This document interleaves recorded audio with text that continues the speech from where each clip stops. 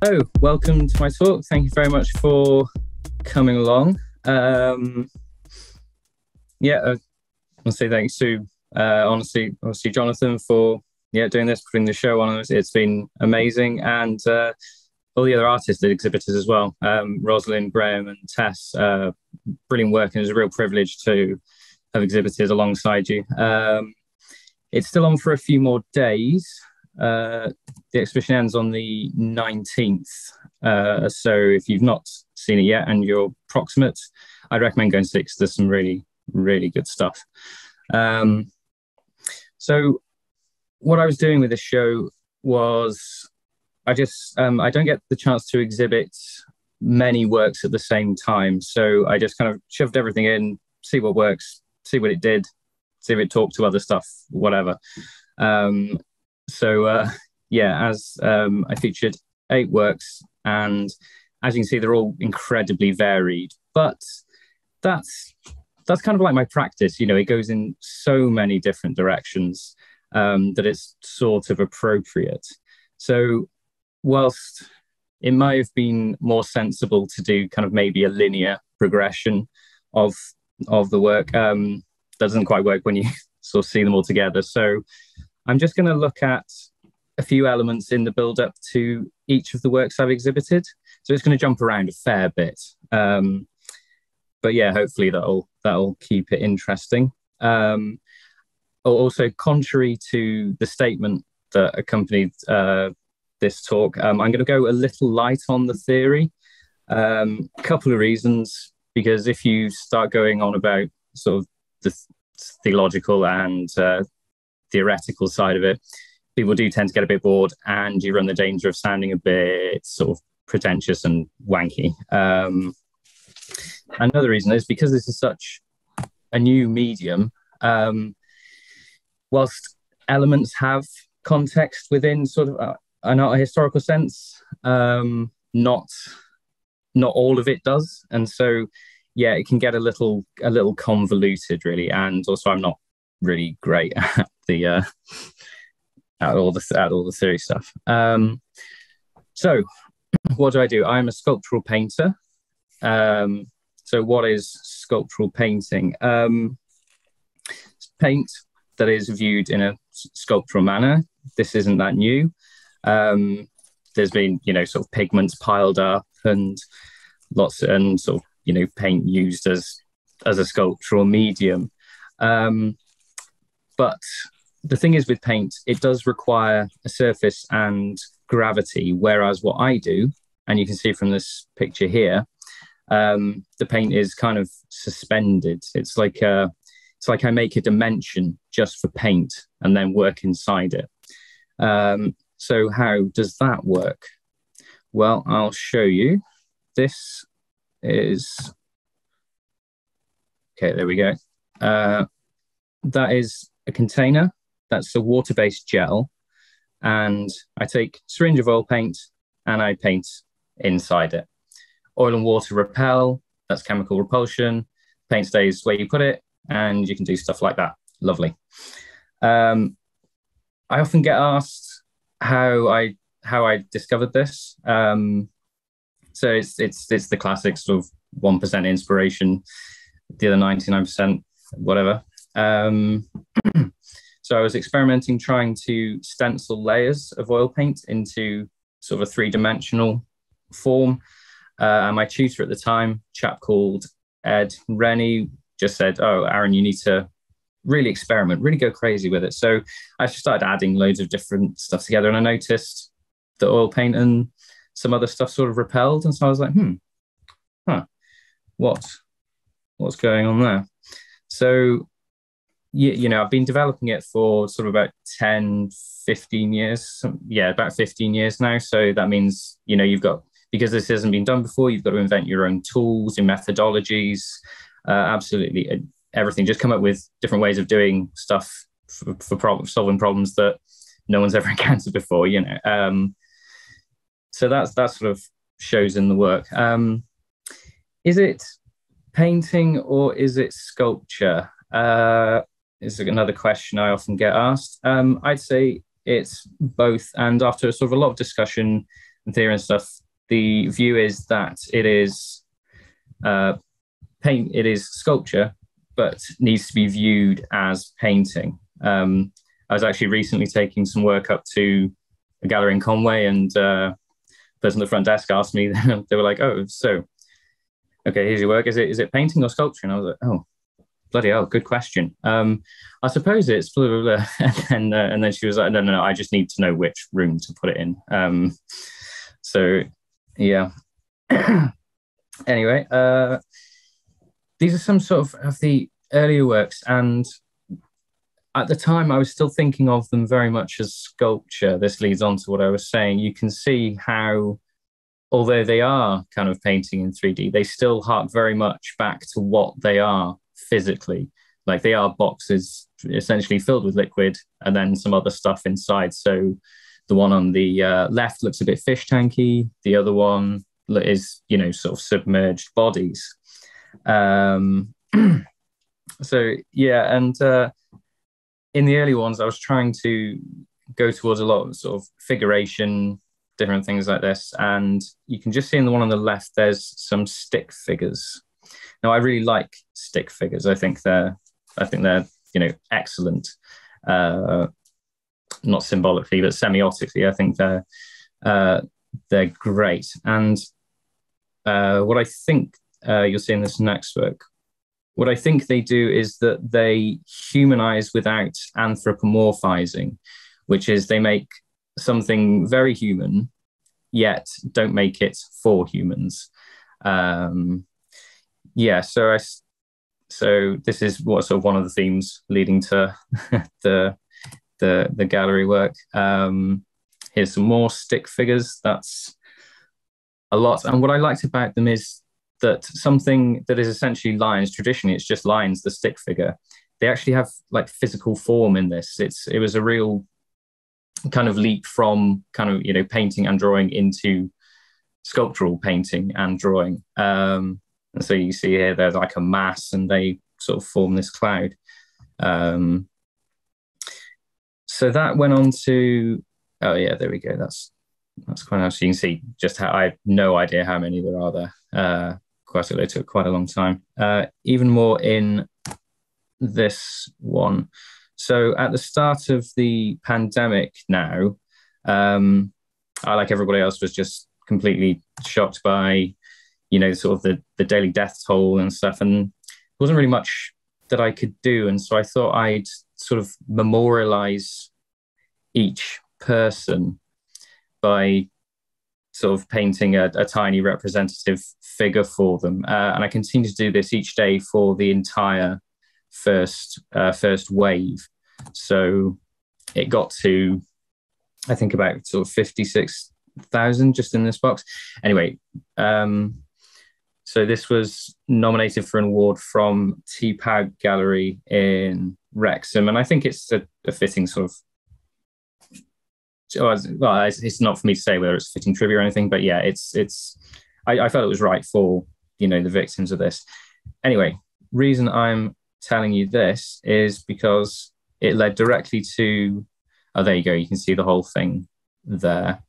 If you notice at the top, you see that the people get a lot more kind of uniform and so closely packed. I think it seems to be a good representation of the feeling and stuff at the time, and suitable, output. And a lot of people used it in kind of a focus for grief and so. Anyway, sorry, I'll stop talking about it.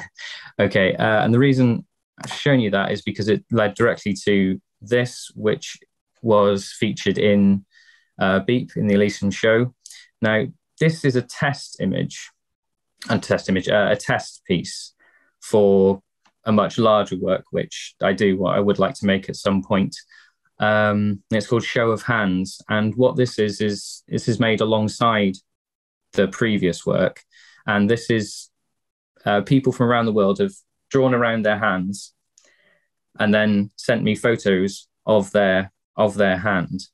I've then rendered each outline in such a way that it harks back to, cave paintings of the sort of, they have the handprint and then they've blown sort of paints. it's a bit like it sort of humanizes a little like the stick figures, which again I quite like. But also I think it's sort of the most prolific and widely spread form of sort of old world art, if you will. And I think it just sort of terribly humanizes. And but I like that it's been updated for this. Yeah. So anyway, this was on Show Elysium. I quite liked it, and I can't wait to maybe do a huge one day with sort of life-size hands. Yeah. Right. Okay, going back to figuration or use of the human figure that we saw earlier. This is a piece called Head Gardener. This was in my degree show that I told you we jump about all over the place. We've gone to present day to 11 years ago to, the dawn of Neolithic time.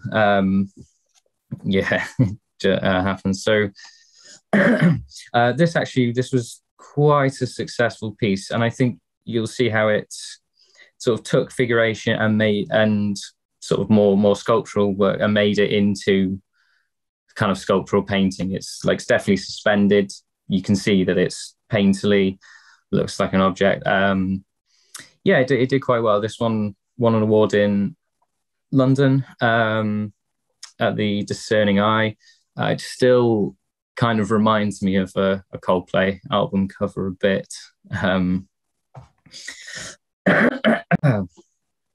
But yeah, fine. And then obviously continuing with the figuration, this is a self-portrait. This one, it's not hard to deconstruct sort of my own face, mask-like, dead tree in the back. And you can see sort of technically it's moved on, but yeah, I was never fully happy with sort of portraiture or things to this degree, because they still look a bit, I don't know, they still look a bit contrite. It doesn't really feel like painting.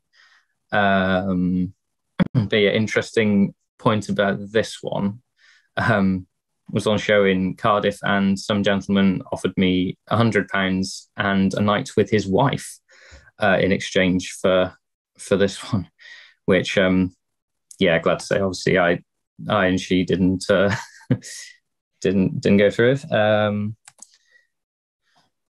Okay, and then sort of going with the figuration, the portraiture, get to something like this, which is Head Gardener. And it's just about the subject and the subject's sort of perceived world. The sort of garden on her head is sort of her thoughts, her dreams of that garden, which she would design and things. But I think the reason this kind of thing never sat right with me is because it looks like an object dropped in almost, and it has another quality which I couldn't quite define until I heard two little old ladies actually talking about it when it was exhibited, and they were like, "Oh, it's lovely, but it is a head in a box," and I thought, yeah, no, it is. It definitely is. That's what it looks like. It's got a touch of memento mori, or reminder of death, about it. It looks like a made or a live thing, suspended, like you'd find in sort of natural history museums of things. So, the octopus tentacles and stuff. So yeah, and that's not, don't want to make curiosities, I want to make sort of sculptural paintings, really, don't I? But anyway, this portrait sort of led to quite a number of years later. This was the plan all along. You can see the double-sided thing of it, aspect of it, sort of giving you more information. This one was made it was featured in the show. I don't know quite why I put it in. I just wanted to see what it did. But yeah, and it's made for sort of selfish reasons, or self-interested reasons. I had a long-running, I don't know what to call it, collaboration with the Business Insider online magazine's sort of art bit.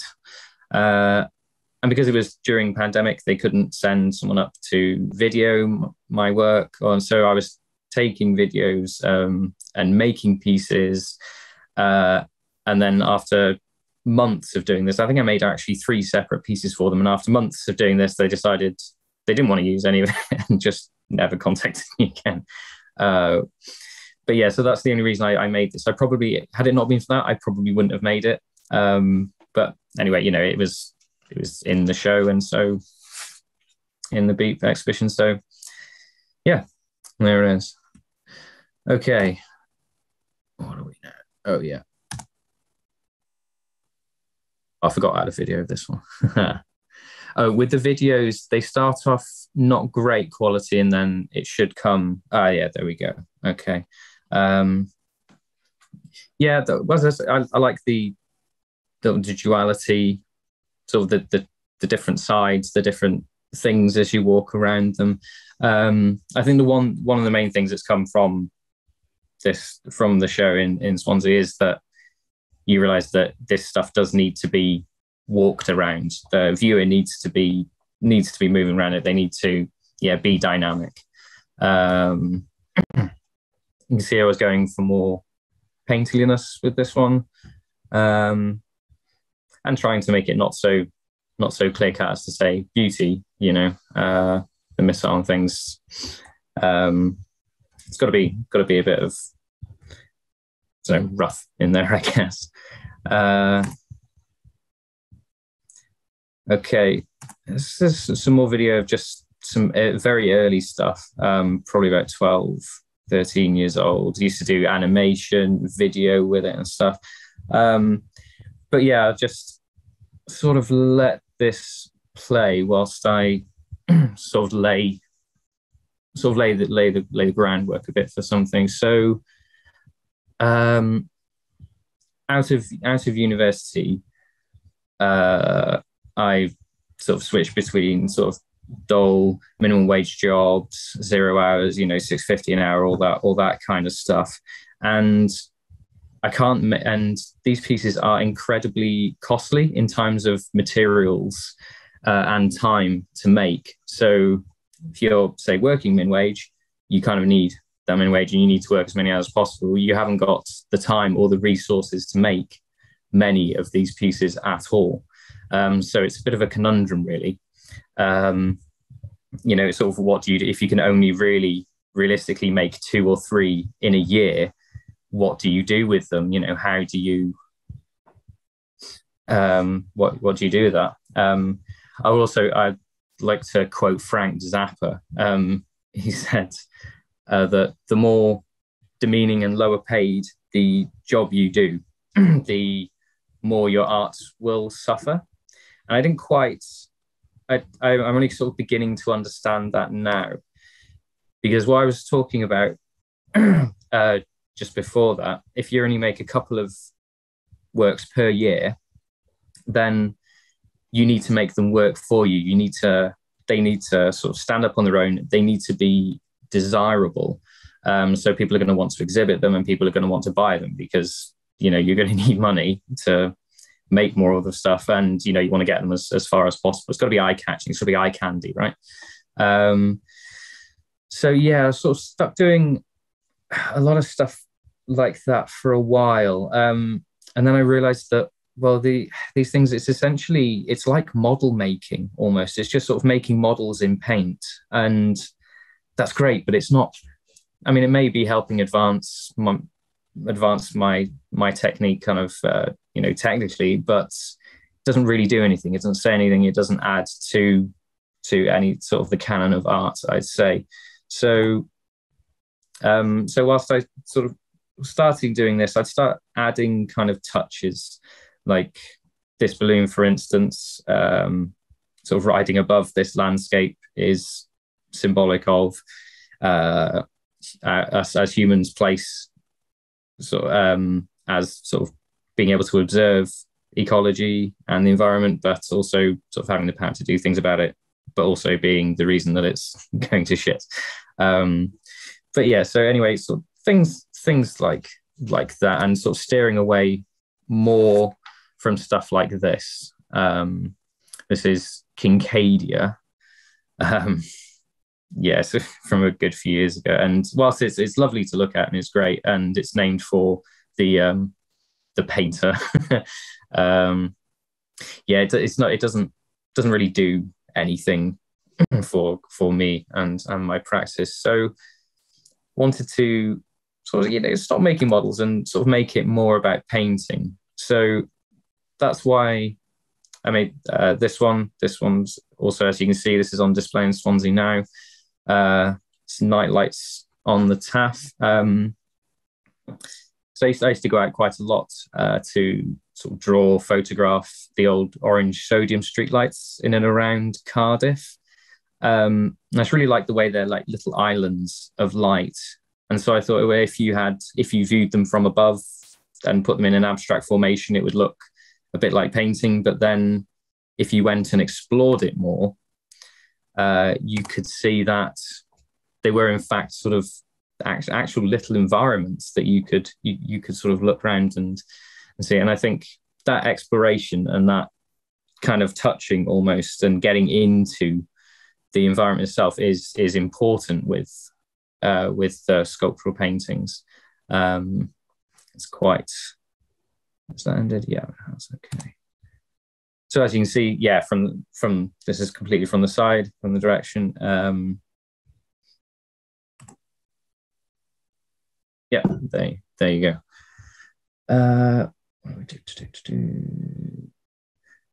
So I started sort of experimenting a lot with landscape and sort of landscape painting as opposed to what I was doing. You can see that looks fairly sort of okay in representation. It doesn't really have a background or a ground. It's just made of kind of suspended elements, but getting more detailed as you go further in. You'll get a better sense from this. So this is sort of the idea of in paintings you imply distance. You use pigment to give a background that's far away, stuff in the foreground, close. So this is me playing with sort of implied distance and physical distance in the same work, in sort of representational work. And that was great, actually. I'm glad I did this one. Sort of taught me a lot.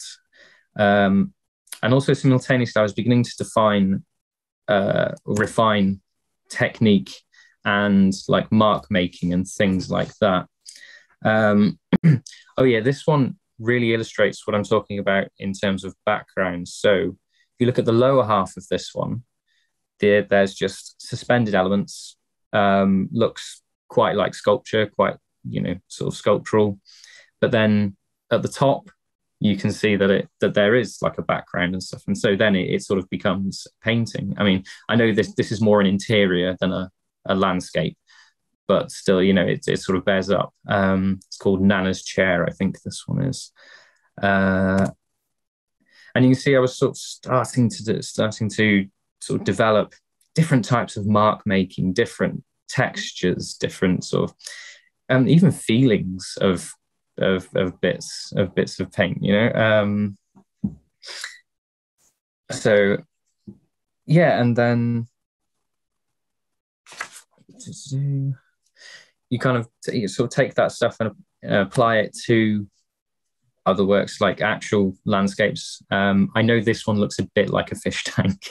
That wasn't intentional. It was meant to be sort of just a landscape, but yet you can still see from the forms, the marks, physicality, that it's something else, and you can tell it's sort of meant to be a landscape, as fish tanks kind of are landscapes. This is sort of also, but yeah, I quite liked this idea of representation, physicality, and just kind of overt painterliness. I felt that was important. So that leads to this one, this is again in the Elysium show. This is Down in the Valley Tonight. This one is probably, I think, my most successful piece to date. I would personally, I think that, and I think probably most painters agree. it's a lot to take in. It's kind of it's a bit crazy, but essentially what I did was it's representing the valley which I live, the Kirog Valley in North Wales.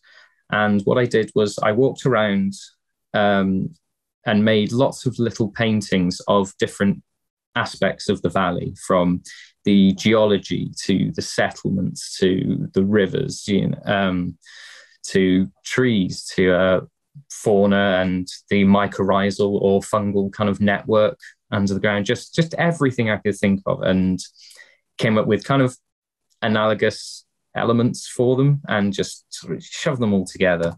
And you can see this is a side shot from both sides. I believe this little yellow bit there is just about down here in this one. So they shot from either side looking inwards. But you can see like the layering and the depth and sort of the complexity and the mix of just different aspects, different types of mark making. And I did a lot of things with this one that I probably wouldn't or shouldn't do again in terms of the actual process. This was a real sort of try everything out, see what works, but do make it to quite a strict idea. You'll get a bit of a sense of depth of it from, again, this is work you need to sort of move around. I think the quality should improve in a second. Okay, yeah, it's getting better. But yeah, again, like this work requires the viewer to move around it, a dynamism of viewer, really. You need to walk around it, you need to explore. And you'll notice that this sort of doesn't really have a ground, but the ground is sort of a background, but it's sort of implied. Like there are lots of bits there, like you see straight through it in the middle, but I'm very, very fond of that piece, which is odd because I'm not often too fond of my own works. Okay, so in this one, you'll notice that it has absolutely no ground, no background. So you would deconstruct this upon first seeing as just a solely sculptural object. When you get closer, kind of look around the back, you look at sort of the type of mark, the fact that it seems like paint and sort of the texture, and then you wouldn't be so sure, but you still, the mind's eye would deconstruct that as painting. And you can see in contrast to this one that this one would be deconstructed or viewed as a painting. So because it has that sort of flatness, almost that background, even though it's a very sculptural sort of surface, it would be seen as being more likened to a 2D work. And the reason I put this in is because sort of years after I made it, it's actually sort of got a bit more, just gained a bit of relevance, kind of changed meaning, because it sort of looks a little like sort of current world circumstances, which I didn't know about at the time. But though I think it might have been about Syria, thinking about it back when I made this, so not unrelated. But yeah, I mean, I thought that's and works can change meaning over time, like they definitely do. Like this one, you can see I was it's called, this one was featured in the Elysium show, and this actually won the Welsh Artist Prize at Beep 2020.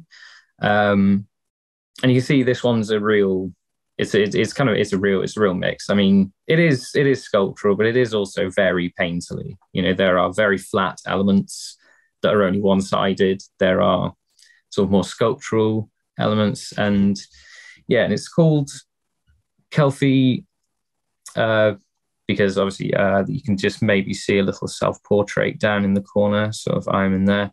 Kelf is the Welsh word for art, so selfie, Kelfie, self-portrait art. This is concerns of the artist, politics, lots of different things. And the reason I included it in the Elysium show was because it only had one side of it displayed, and I just wanted to display the other side of it, just so people who had seen the Beep exhibition could come to the Elysium show and say, oh yeah, that's the other side of it. All right, okay. So with this work and a couple of other works at the time, I was positing the idea of simulacra. Now, simulacra is a philosophical concept. It's kind of come back into vogue a bit recently with our online stuff, with Instagram, selfies, things like that. Basically, I use it in the sense that it's very stimulating imagery, which simulates life, but is in fact completely different, is a complete sort of manufactured simulation. So if you hear me use the term simulacra, that's what I mean. So yeah, I mean, there's just so much in here to unpack. I mean, the bird looks 3D in this one, but is in fact, when you turn around, it's sort of just 2D and flat. There's computer games. There's politics, there's rugby, there's a swing, everything, you know. So yeah, just a sort of a bit of a cacophony of pleasant, nice imagery, bit unsettling altogether. And that's a theme that a lot of my work does have, is that it's sort of very simple, easy, quick imagery. But then there's just a bit more to it, or something a bit off, and you realize that, well, maybe that's and that fits with the whole sort of online, sort of fake news thing. If you sort of very throwaway, quick statements trying to describe a much larger and more convoluted, complex truth. That's so. With this one, for instance, you see it from the front. Oak tree, acorn, pretty simple. You go around the back, and there's a spine going up the middle of the acorn. There's a few things happening in there, and stuff you can't see inside the tree. I mean, that's that sort of thing. So I often use this type of sort of imagery, it's very pleasant sort of imagery that you get, the one, you'd get into that would draw you, say, online, where you clicking away, and sort of use it in this sort of this type of way. So this is a piece called Rod, which is Welsh for water wheel. Like, water wheel was one of those images that Windows background designers like to like to push forward a lot. And in this context, it can be representative of, I don't know, human beings taming the ecological world, perhaps, or whatever. There's political nature to this. If you see blue and red in my works, it's generally Tories and Labour, but can go either way. I won't comment on the art. There's a whole, I don't know, there's reams and reams and reams of red and blue art history stuff. But no, this isn't that. You can see sort of the blue at the top it's kind of an odd shape. It's a little Marshall, looks a bit like a cannon, whereas the red sheets at the bottom could be sort of, I don't know, sheet steel industry, possibly. The wheel itself wouldn't work as a wheel. It's got grass growing on it. But yeah, so I guess the point is just simple imagery, which nevertheless can say a lot, and is used in a way that's not completely, oh, look at me, sort of thing. And that's where we get to this. This is one of my most recent works and one of the largest ones I've ever made. This is on display at Elysium at the moment. It's called It's Getting On for One. And you look at it and yeah, that's good to look at, right? That is pleasant. It looks like a kind of a botanical illustration, sort of brought to life. And yeah, it's, and with the signature and stuff, it's balanced. It's just, it's meant to look nice. But if you thinking a bit more about it, the thinking behind it, that my local landlord thinks it's about memory and how sort of details can disappear from memory, possibly.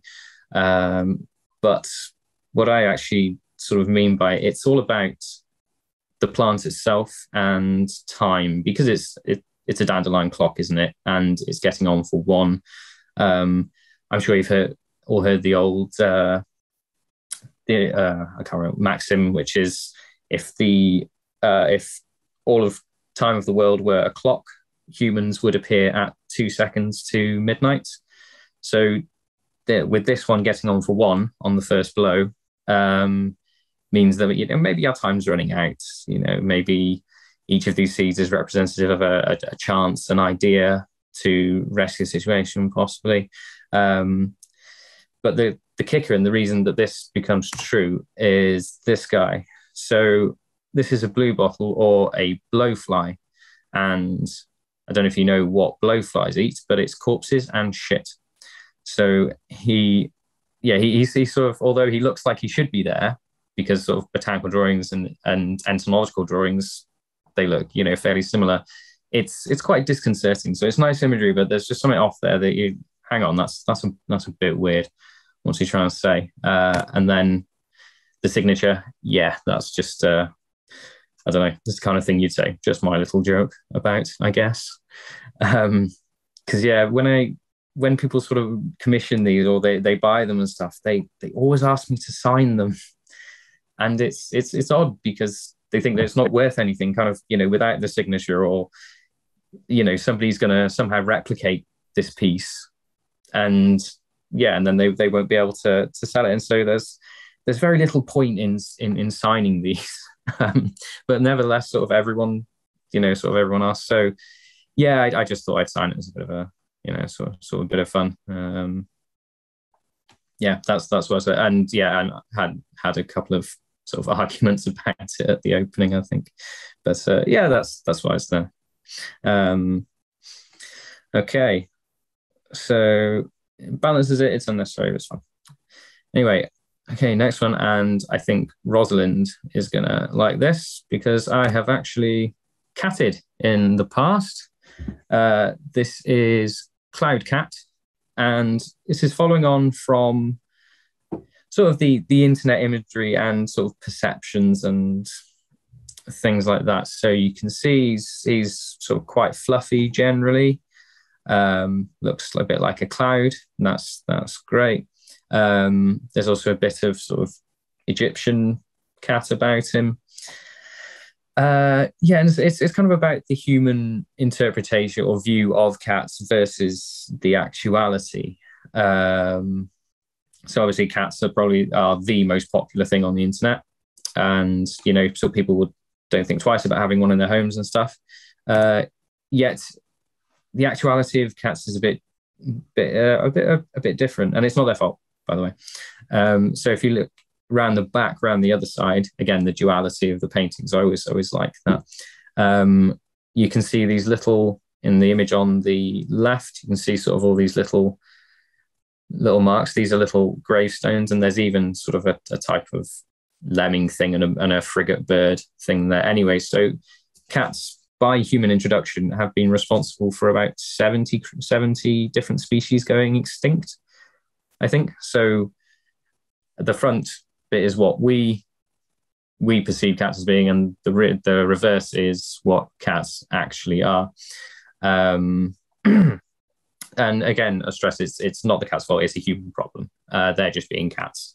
But I just always quite liked the sort of the dichotomy of that, is that most people say, "Oh yeah, no, cat's fine," but then it's like, well, no, you've got to control. They've got to accept some responsibility, and just, yeah, it's, you know, for them and us and everything else.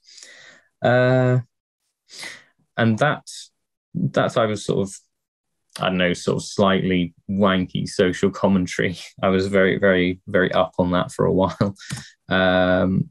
This is Mammon. This was featured alongside Kelfie in the Beep 2020 competition, and this is just a full-on dig at capitalism. You can see there's even the Brexit unicorn there. And you notice this one has a ground, which I also quite liked. And this was just, it's one of those things where I didn't know how it was going to turn out. Just kind of start it, see what it does. And yeah, it seems to have worked okay. I think the hand with the cigarette is quite a good symbol of kind of short-term gain, long-term harm. But yeah, again, I just wanted to really see what was possible kind of paint-wise. I quite like the smoke. That's quite nice. Right, and so this sort of vaguely political, very lefty sense, we get to niggle. So this was actually this is in the Elysium show. Is displayed though that way round, I think. But yeah, this is one of the pieces you start out with a sort of very clear aim in mind and have to build them up from the bottom, and then it just completely changes on you. Like it was initially about immigration, sort of the general mindset and attitudes towards immigration that people have, but then it just, yeah, I don't know, it's just changed completely. I don't even really know what it's about now. But if you'll notice with this one, there's kind of like, there's like a ground, like a background in the middle, but it's in effect two backgrounds, which I quite liked. And I think that's sort of what I got into more playing with this piece, was sort of the working between the two sides. So they're sort of joined and they're together and they work together, but they are also sort of very separate. A lot of the elements and imagery in this, I have no idea what it means. You can see in the bottom, there's Irving Washington. Bottom of this one was Washington Irving. Those of you who read Catch-22, you sort of know what that's about. There's the mouth. The mouth's actually sort of a tunnel that goes through to some scaffolding. There's a boat with eyes. Yeah, it's... once some of it meant something, but then all combined together, it's just like, right, well, I don't know what this means anymore. I'm just going to keep making stuff and see sort of what works, what happens. That pink thing, no idea why I did it. Don't know what it means. It just felt right. So yeah, so I put it in, and I think it kind of works in strangely architectural way. Oh, there you go. You can see it sort of see through the mouth. And also this chap, John. I think it was meant to be somebody else, and then Jonathan, upon seeing it, said, "Oh, that's David Bowie." I was like, "Oh, yeah, it kind of is actually, isn't it?" So now it's Bowie now.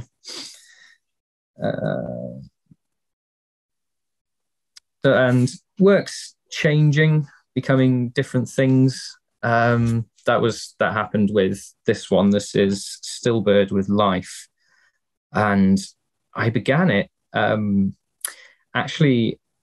I began it about basically talking about an abusive relationship that I was in, and sort of just basing it on that. And then it just sort of really I did the bottom bit, and it just changed hugely. I started to add other elements that I thought worked, and it just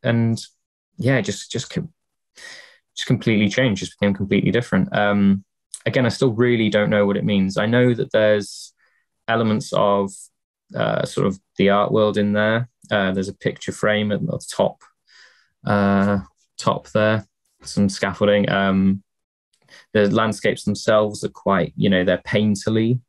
They look like they're sort of, flowing paint that then happens to be landscapes. And there's the bird as well. And the blue tit, he's very, very solid, very larger than life, very, very colourful.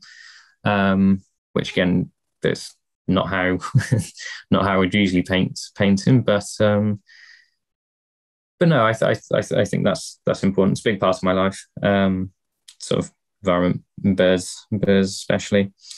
There's a bit of a hole in his belly. You can't really see it from photographs. But yeah, if you look sort of below it from the right angle, you can see there's this hole, and that tells you that he's hollow. He's not a solid object, as solid as he looks. And what that means is sort of my experience when seeing some birds. It's like, it's brilliant that I'm seeing them, but I know the numbers are declining. So it's that kind of like, yeah, this is amazing, but it also reminds me that it's not, that this is almost a bit hollow. Yeah, that's about all I've got on that one, really. If anyone else has suggested anything, please feel free. Then that leads to the last work in the Elysium show. This is For Fathers Who Left No Bones. Now, this is another one that sort of, it's not that it's changed on me. It just doesn't work quite how I envisioned it working.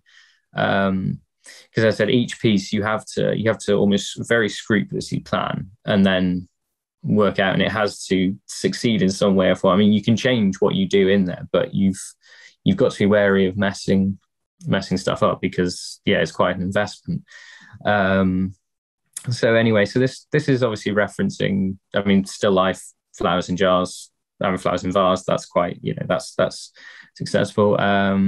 Also the sunflowers. Unfortunately, I don't think there is a way to put dried flowers in a vase and it not reference that, to be honest with you. Although it's not really, theoretically, it's not really that linked. What I was going for was sort of a rough visual and symbolic timeline of Wales. Now, so Wales' Neolithic history, sort of Stone Age, if you will, was really quite, was brilliant, because, well, not brilliant, but Wales was quite heavily sort of, especially around the coasts, was quite heavily visited and inhabited around that time, because it was easy to get to through the sea, and had resources, like quite a lot of resources. So here we have like stone leg pillars coming from the sea that joins sort of this flat surface, which was meant to be a table. You see forest at either end of it, being cleared in the middle, so that's farming. And then you have the dragon's head and the tail. They are meant to represent culture.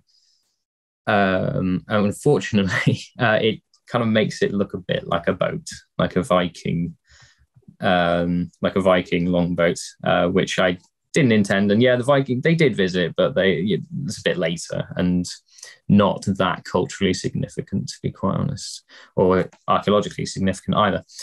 And then you get to the then you get to the vase itself. So you have culture, and then you get to politics. So each of these coloured sections is a constituency of modern Wales. I've grouped some of the geographically smaller Labour ones together. But yeah, so the blue is Conservative held ones, the red's Labour, and greens is Plaid. You can just about see Anglesey there at the top. So yeah, that's both sides. And then obviously topped by these load of daffodils that look like they're made of paper. Again, I wanted to be very painterly. I didn't want them to look natural. I wanted to look like they were painted. And yeah, they sort of look like they're made of paper, but the effect isn't bad. It's not something I'm hugely unhappy with. And yeah, I mean, you can read the fact that they're a load of dead flowers in sort of anyway. I mean, people like to dry flowers. Dry flowers are good luck. The daffodil is representative of Wales, obviously. I don't mean that Wales is dying. I think if anything, it means that we sort of have to more like unite in sort of certain goals and especially at the moment. Yeah. Let's have a look. So yeah, and then one thing that came up from the exhibition is I noticed just how gorgeous this looks with light shone through it. Really love that shadow. That's absolutely lovely. And I like how it demonstrates really how it is painting, how it is sculptural painting. If it does this kind of silhouette. With the suspension and stuff, I think, yeah, I think I finally got there. Right, I think that is actually about it.